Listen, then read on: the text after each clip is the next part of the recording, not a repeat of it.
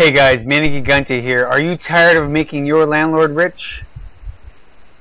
Well, thank you for joining us on this short video, but I also wanted to invite you to a first-time homebuyer seminar that's being presented by myself, the Bay Area FHA guy, and John Mora in the Keller Williams office in Fremont on Saturday, January 26th from 1 to 3 p.m.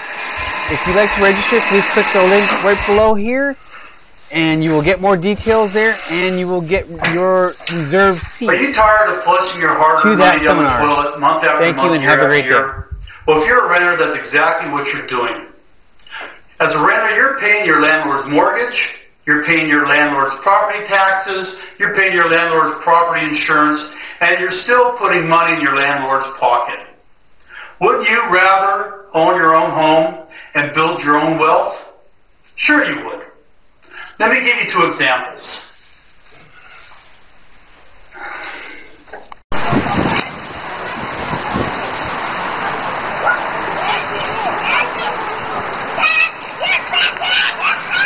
Here's the first example. Behind me we have a 4-bedroom, 3-bath townhome in Hayward. This townhome recently rented for $1,700 a month. It's 1,474 square feet. So it's a pretty good sized townhome for Hayward. $1,700 is a lot of money. What could that money get you if you decided to buy it?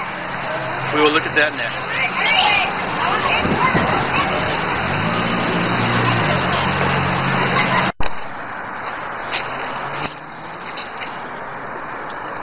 Okay, behind me is example number 2. This townhome, which is the exact same square footage as the other townhome that I showed you that rented for $1,700 a month. This 4-bedroom, 3-bath townhome just recently sold for $145,000. So you have this two similar townhomes. One is currently renting for $1,700. One currently sold for $154,000. So what would be the monthly payments on this home? We'll find out next. Follow me to my office.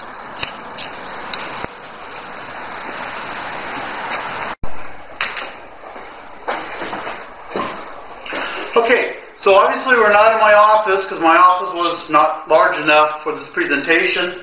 So we're in the kitchen of my house. I got on here 2 charts. This one is the townhome we saw that was for rent. That rented for $1,700 a month.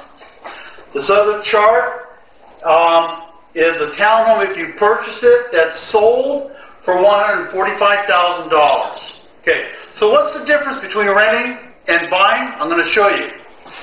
The first townhome, 4-bedroom, 3-bath, is renting for $1,700 a month. That's $1,700 that you're going to pay as a renter each month, flushing that money down the toilet, because all you're doing is enriching your landlord and you have nothing to show. And I'll show you how that works. So let's take a look at that rental though. You're going to rent a unit for $1,700 a month. However, you need to put down a deposit, and in most cases you pay the first and last month's rent. So what does that come to? Well, that comes to $4,400.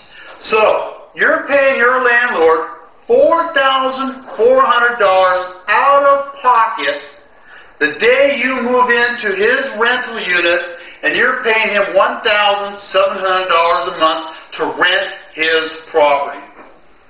Okay, got that? $4,400 a month just to get into a rental. Let's take a look at the townhouse that you're going to purchase. This townhouse sold for $145,000. Now, as a first-time home buyer, you're qualified if you got good credit and you got a good job and you're making money. If you can pay this rental every month, you can easily buy a property.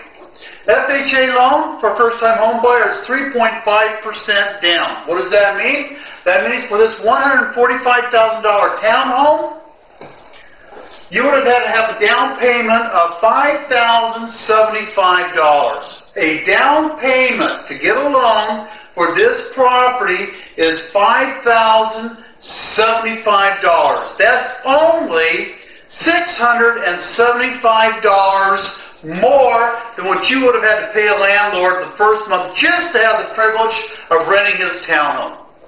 Okay? What else is there? Let's take a look at your monthly payments.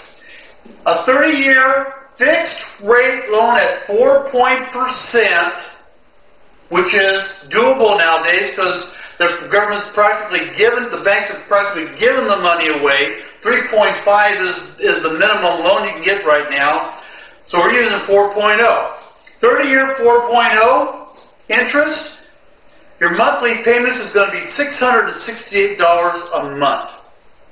Property taxes will be an extra $200 a month. Your homeowners association dues would be another $268 a month. Your mortgage insurance is going to be $90 a month. What does that come to? For the home that you would have bought, if you was smart, you would be paying $1,426 a month to own this townhome. To rent, $1,700. To buy, $1,426. Did you get that? One more time. To rent, to buy, the same unit. To rent, $1,700. You would have to pay $4,400 just for the privilege of getting into the property. To buy, 3.5% down, $5,075. Only $675 more than what you needed here. Total monthly payments to own your own property, to put the money in your own pocket, to build equity, because as you buy down the loan, the value will increase and the appreciation of the property will increase. It's all money in your pocket. To own, $1,426. Let's round it up.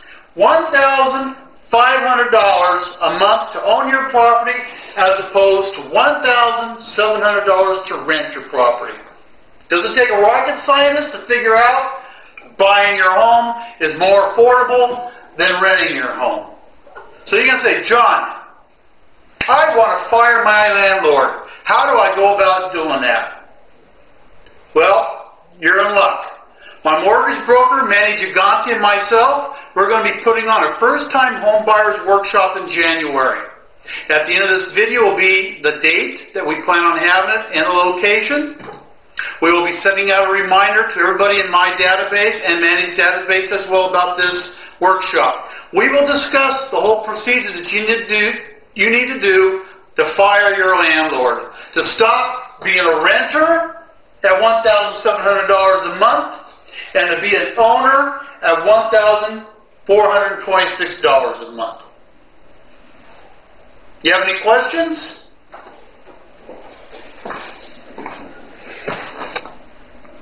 Wow! That's an eye-opener! I need to find out how to fire my landlord. But John, what is the downside to owning my own home? Good morning. So the downside of owning your home is if the toilet plugs up, you can't call your landlord.